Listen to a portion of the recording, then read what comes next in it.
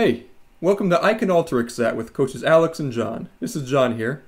Today we're going to cover Alteryx challenge number 3, where we're going to try to make 3 and 6 month running averages for some values. Let's get started. Alright, so we've got Alteryx Weekly challenge number 3 here. This challenge, we've been given a data set of different engine categories, I guess. We got 10 horsepower, 100 horsepower. We've got 19 different HP category values. We've got the year, a month, and then 6 different measures that measure something. U, CAGI, UIR, DI, whatever they mean. I don't know. Okay, and our goal is to create 3 and 6 month running averages for each of those columns. And then it says a hint for values that do not exist, set values to the closest row. Okay, so this is our starting data set, and this is what we want. So there should be 12 extra fields there. We have 22, and here we have 9. Oh, there's a record ID field, so that's that 13th. All right, well, since there's a record ID field, let's just go ahead and start with that. Putting record IDs on is usually a really good tactic, especially when you're going to be transposing and cross-tabbing and you want things to stay in the same order. So that's just what I'm going to do here. Because we have to create running averages for each of these, rather than doing like 6 different multi-row formulas, let's go ahead and transpose this. So the key columns will be like all of our non-measures, so record, HP, year, and month.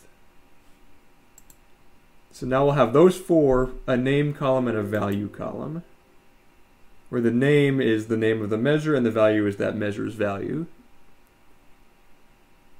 So now you'll notice that the record IDs have been sorted together, but what we really want is the different name, the measures to be sorted together.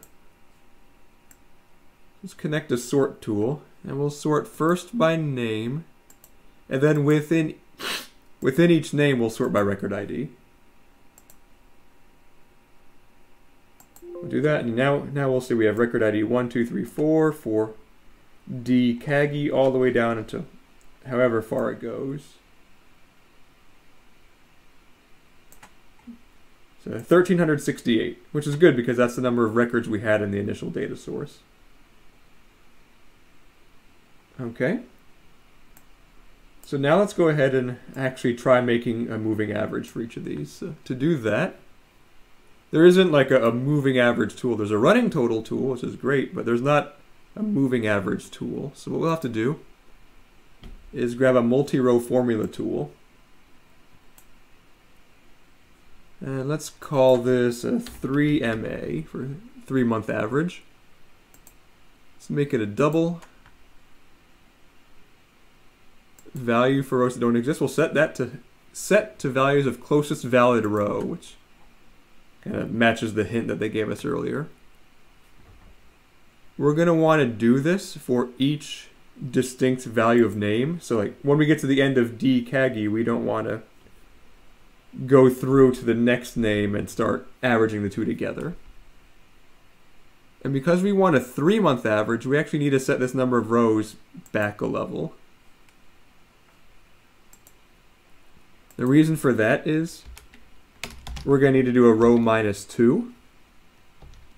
And if we actually set this, I'll show you. We'll just do that really quickly. It doesn't know what row 2 or row minus 2 value is. But if I bump this up, that error goes away. Okay, so a 3 month average is going to be 2 rows ago plus 1 row ago plus our current row.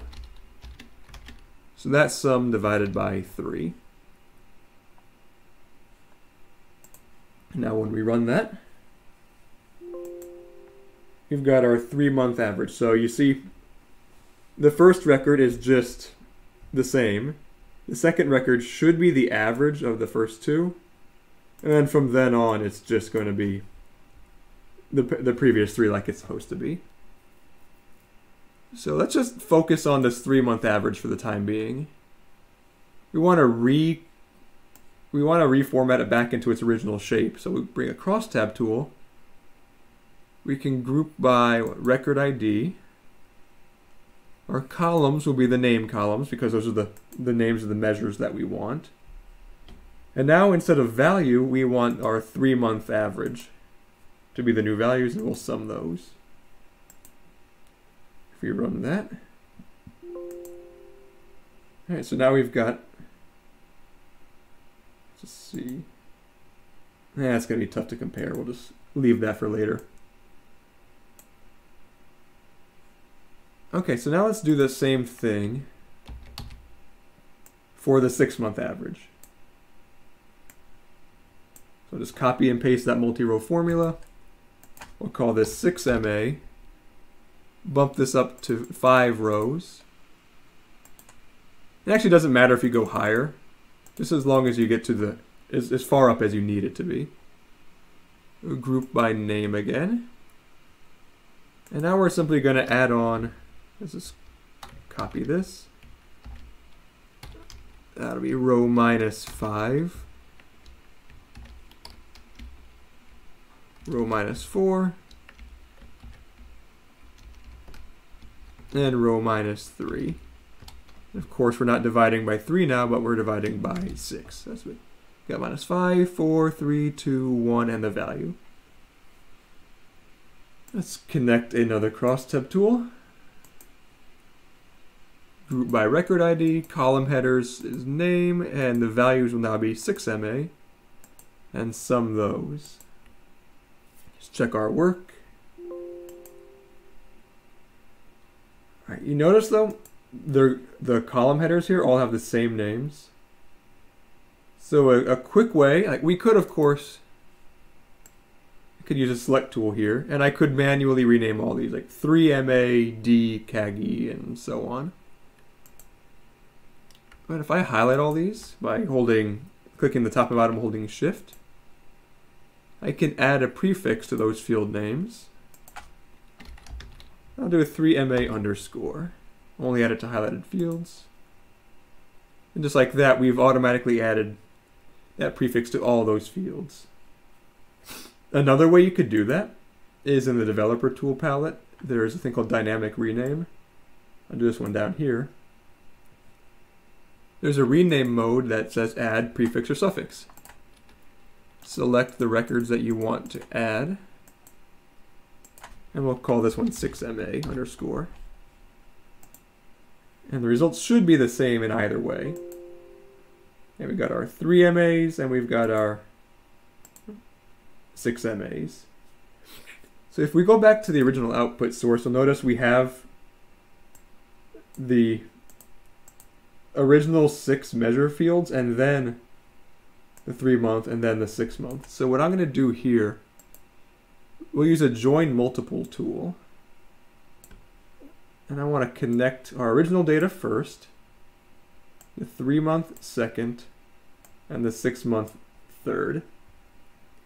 The order doesn't matter, like the order doesn't affect the output other than the order in which the fields are shown. So like if I had done the 6-month first, all the fields from the 6-month data set would come in first. So just to make things a little easier, that's why I put it in that specific order. We'll join everything on record ID. Again, that's why that record ID was so important there at the beginning of the workflow. So now we have an easy field to join on. Okay, and I deselected the record ID from the second and third inputs since we don't need that to be duplicated. And that, I think, will do it. As long as I didn't miss anything. Well, I'm not seeing any numbers changing around. Oops. Okay. Yeah, I think we're good here. All right, and there you have it. That's how you can take a bunch of different measures, transpose. I think the most difficult part here is probably the moving average field. Using the multi-row formula for moving average. re-pivoting it back into its original shape. We saw a couple different ways of adding prefixes to fields, and then we got to use a join multiple tool, which frankly I don't use very often. In any case, that's all I've got for you, so thanks for watching.